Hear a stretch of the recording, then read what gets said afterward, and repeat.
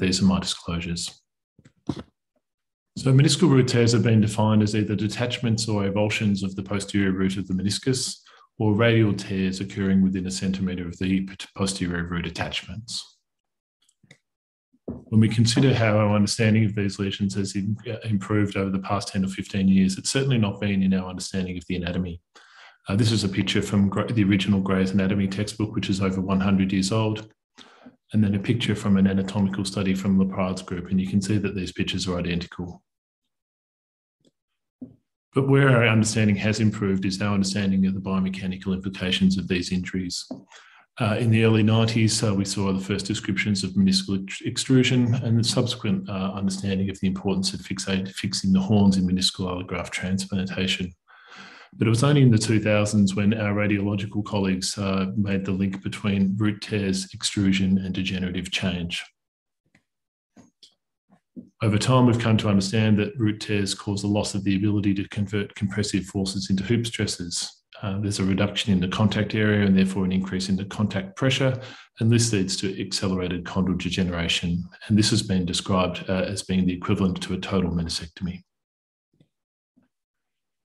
Further studies have also highlighted the importance of particularly lateral meniscal root tears in rotational instability of the knee.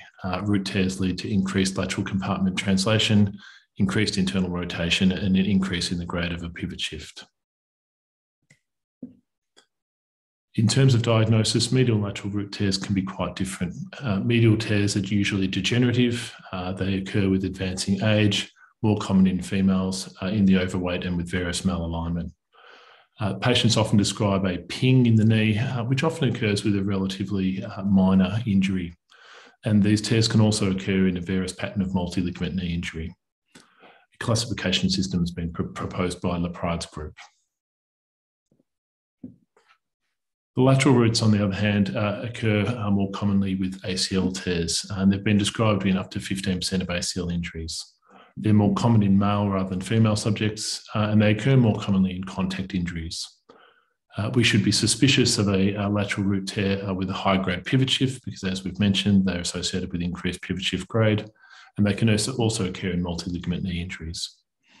A classification system here has been proposed, which takes into account injury to the meniscofemoral ligaments, which provided an additional stabilising factor for the posterior root.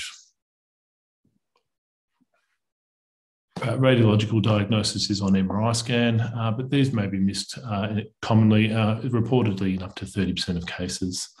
The common sign to look for is the ghost meniscus sign, and I think now our radiological colleagues are just finding these with much more regularity.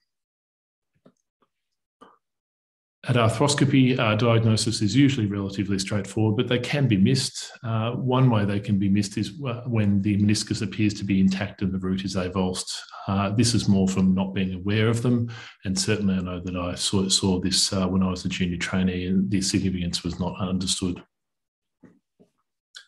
The significance can also be missed, and particularly with the flap tear on the lateral side, because the lateral meniscus is much more circular and curves back towards you during arthroscopy.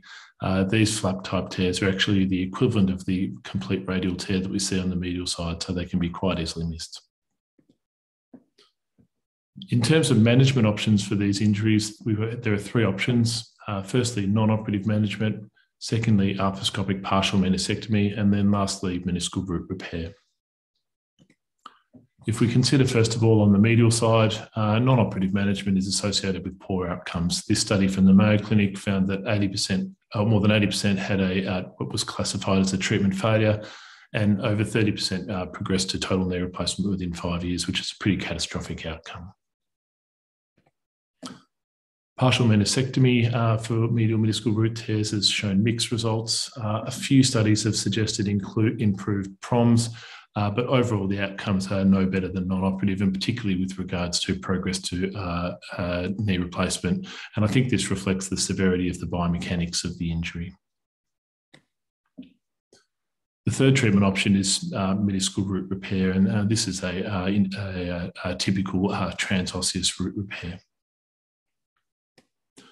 So what does the evidence show us for medial meniscus root repair? Well, if we just consider quickly the hierarchy of evidence, With medial meniscus root repair, there's quite a lot of abundant biomechanical data, but by far the most common published article on medial meniscus root repair is a description of a technique, either a root repair technique or a analysis of part of the technique. Secondly, there are a number of case series and non-randomized comparative studies. There are now too many to list here. And these in general have showed improved subjective outcomes.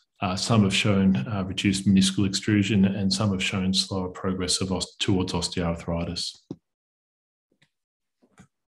There have now been a number of systematic reviews of these papers, and again, these show improved subjective outcomes. The impact of root repair on meniscal extrusion and progress of arthritis is unclear, and worse results are seen in established osteoarthritis and various malalignment. It should be noted, though, that these systematic reviews do note that the papers that these are based on are of generally low to moderate methodological quality. And what we're lacking to date is high level, level 1 or level 2 evidence.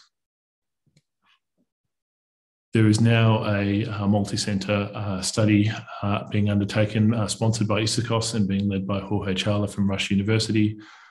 This is a prospective randomised trial of meniscal root repair versus non-operative management, and hopefully this will give us some better quality information on this subject.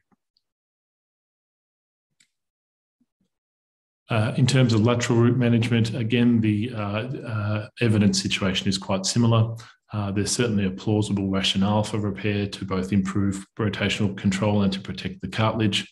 And there's lots of good quality biomechanical evidence, but again, there's very little high-grade clinical evidence at this stage.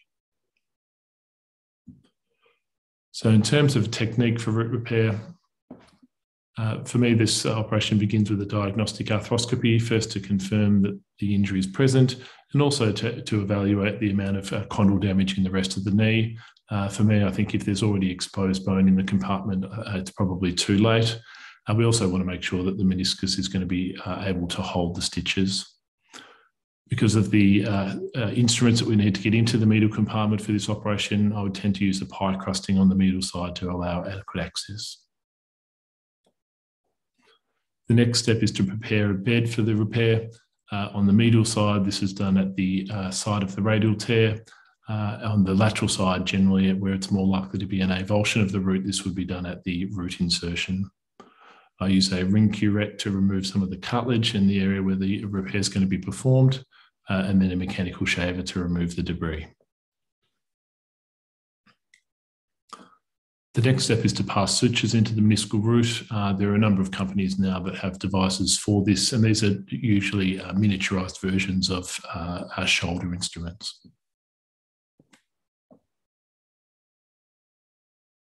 Here we can see the instrument used to pass the suture. I use a lasso sort of suture tape, which makes it very easy to make cinches. I use a simple luggage tag type cinch, with usually 2 or 3 of these being sufficient.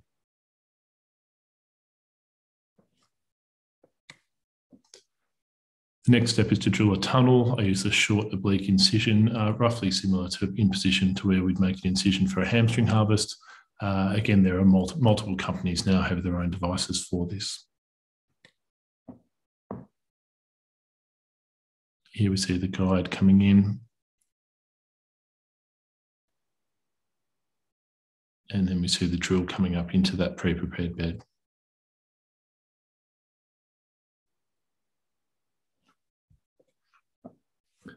Next, we need to shuttle the sutures down through the tunnel. You can use a suture passer or a number of devices. This is actually a meniscal repair needle that I've just pushed up backwards. And here we see that dunking the meniscal root down into that prepared bed. The final step is then fixation. I tend to use an anchor to bury the suture ends into the pretibial bone, but equally these can be tied over a button at the tibial tunnel aperture. So in conclusion, meniscal root lesions have significant biomechanical implications. Medial root lesions tend to be degenerative and they do poorly with non-operative treatment and partial meniscectomy.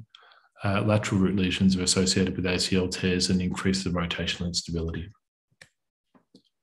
There's excellent biomechanical evidence to support repair, and the available clinical evidence is generally supportive. And we now have an international multi-centre randomised trial to give us some more high-level evidence. Thank you.